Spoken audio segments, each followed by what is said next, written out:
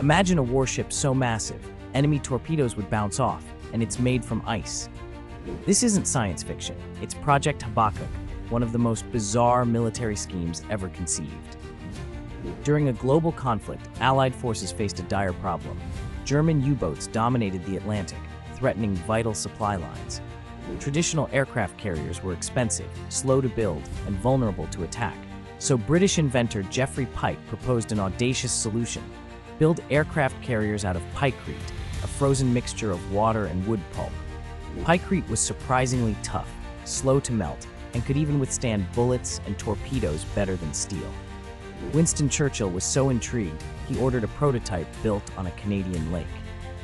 The mini ice ship impressed military leaders with its resilience and size, but the project eventually melted away due to engineering challenges, high costs, and the rapid advancement of conventional carrier technology. Project Habakkuk remains a fascinating testament to wartime ingenuity and the extreme lengths people will go to in desperate times. Could an ice carrier have changed naval history forever?